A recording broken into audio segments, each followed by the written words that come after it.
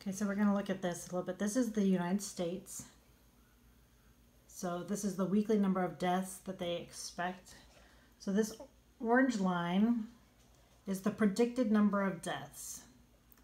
So you can see here that this orange line, we're actually underneath that orange line for the expected number of deaths since April 1st of 2017. Actually, the date that changed was January 21st, 2017. We went into a below expected number of deaths. It actually peaks in January 6th of 2018, January 13th of 2018, and January 20th of 2018. So we had a little bit of a peak there. We go through, so supposedly this virus came into being around January, the first documented case, and we have to explain that this virus had to have been, if China was actually the culprit, then right here December 21st, December 28th, you can kind of see here where this goes. So our first death, documented case when they went back, is January 25th on the West Coast. We're actually way under where we should be for this time of year. We don't actually, we start calling everybody to go into their homes and to shelter in place around the first part of March. We're well below that. We change our protocols for people that are coming in with the virus around this time as well, that we are now putting people on ventilators right after they come in on 6 liters of nasal cannula. And you can see these protocols were put in place around the same time. And then what happens when they start doing that, around March 28th was the first time that we had a major spike. The next week we had a humongous spike from that. And after that, April 11th, humongous spike from that. And then April 18th is the most current one that they have statistics on right now. This is for the entire United States. So these numbers are not for any specific state, any specific county. This is a countrywide. So what you see here, if I were looking at this and I were somebody that is World Health Organization related, that is worried about the death statistics being so much lower, and I don't know what they were prior to April 1st, 2017, but you can kind of see that we've been under this curve. So we've maintained actually well below this for several years, which would say if you're wanting to population control, people might see that as something that they need to fix. I'm just trying to like play devil's advocate here as to why somebody would actually do this on purpose. But the numbers don't go up until we actually change everything. They're not going up when the virus was introduced into the United States at all. So this is actually a normal curve. This is actually in January, where we typically see January, February, and March is where we normally see a little bit of a rise in deaths, coinciding with the things. But you can kind of see here that the normal time for this time period, April 20th, we're about here. April 20th, we're about here. So you kind of see the difference. Just thought that was interesting.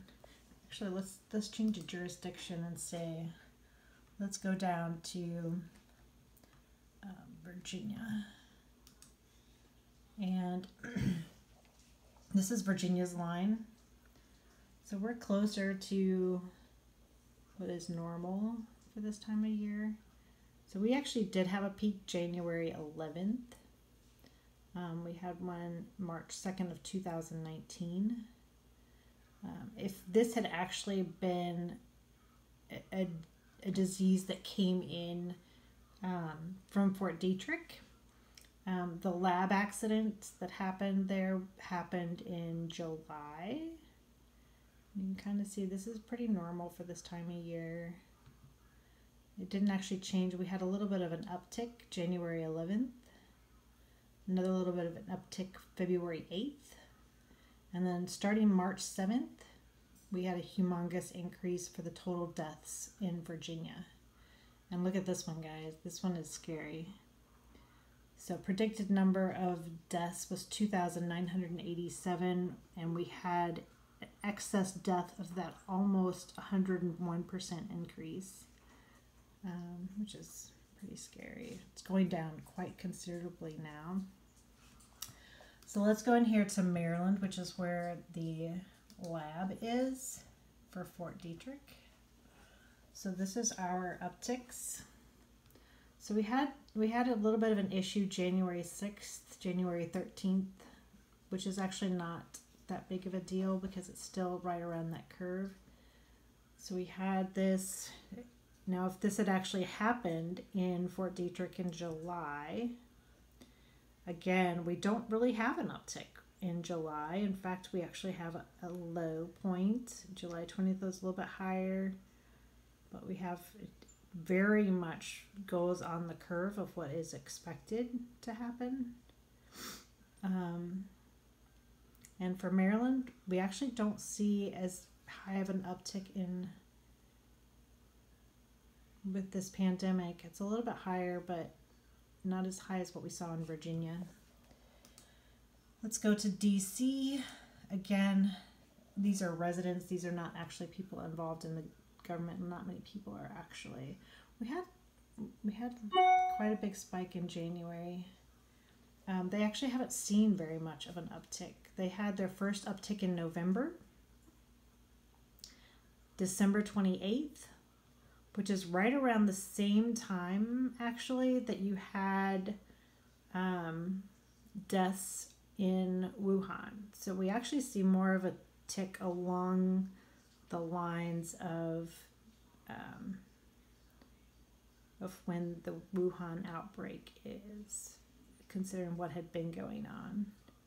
And then the biggest uptick for them was April 11th. This is well into social distancing, that type of thing. So let's just kind of pull this out to California, assuming that we're looking at, and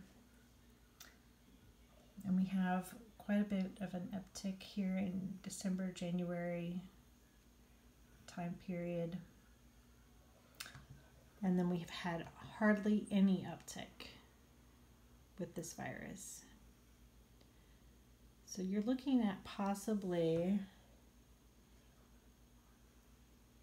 an exposure time period, December 30th of 2017 could have been an actual first exposure, or the strain that they got hit with was already watered down. So the other port cities would be Seattle, Washington. And again, you've got your uptick. You had a huge uptick here. So we don't really see any uptick now. If this had come from Asia, and we would expect to see, if this was an Asian thing, you would actually expect to see the cases here on the West Coast be much higher than the ones on the East Coast, because the virus, the people that are coming in from China and from Asia would actually be coming in on the West Coast side of things, not on the East Coast. So we're not actually seeing that at all. That was kind of a deal. So California and Washington, and then we'll just check Oregon here. Oregon is showing, again, another port city for Asian people coming in. We're not seeing that at all. There's absolutely no upticks. And in fact, the death rate for Oregon, look at this. This is crazy. Look at how much lower the death rate for Oregon is in April. So by shutting people into their homes, you can tell that the virus does not exist in on the West Coast like it did on the East Coast. So if we look at instead this virus coming from Europe and not from the other, then we're looking at is Florida. Again, we're not seeing Florida as being a port city. And look at these death statistics. They've actually gone down huge. So the amount of people expected, yeah, so there's basically no deaths going on in there. So we're definitely not seeing that as a port city. This is Georgia. We're seeing a little bit of here. Actually, the first one getting close was November 23rd, 2019. This actually builds a case more for, and it looks like we had a spike here. I'm not sure if that was from a flu deaths or I'm imagining that this is actually from influenza deaths. So we're really not seeing, and again, look at these death rates being so low compared to normal death rates. And let's go to, we've already done Virginia, South Carolina, and we have some upticks here.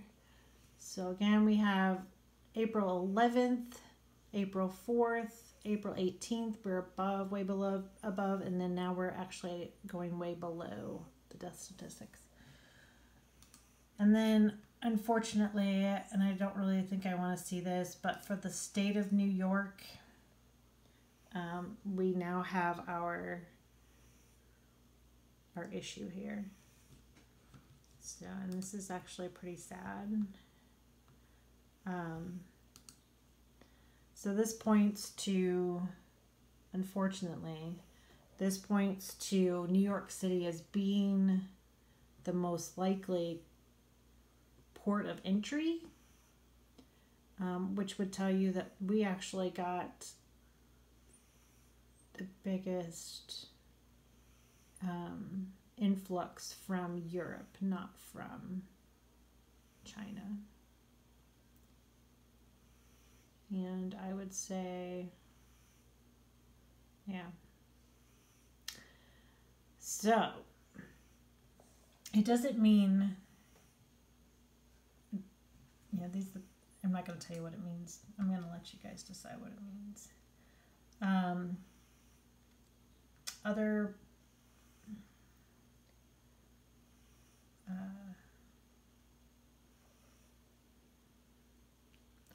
Massachusetts would actually be another port city coming in for Boston.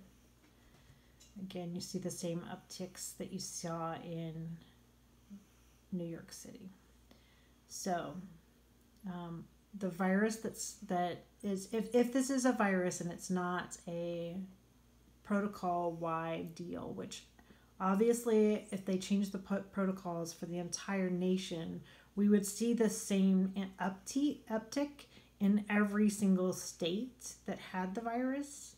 And the reason being is that the protocols would be the same in every hospital because that's mandated by a law.